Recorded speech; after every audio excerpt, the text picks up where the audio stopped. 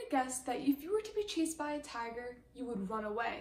But why would you run away? Well, this comes down to our body's response called fight or flight. Fight or flight is our body's physiological reaction to a threatening situation in which we can either deal with or run away.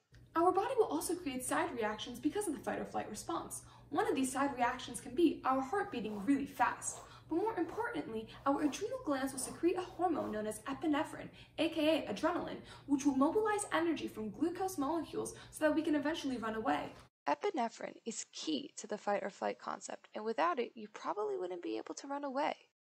Epinephrine serves as a signal in the body which is detected by cells in either the muscle or liver to ultimately come up with a response. The response that epinephrine creates, like we said, is to mobilize energy, and this is done by breaking down glycogen into glucose.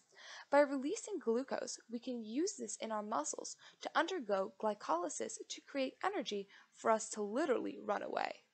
Now, the fight or flight response is also known as a signal transduction pathway. Now let's take a look and see how epinephrine works on its own signal transduction pathway.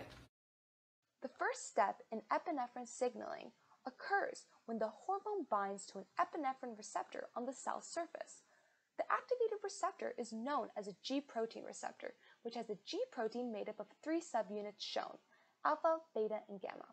The epinephrine binding on our receptor causes the alpha subunit to take up a GTP and release its GDP.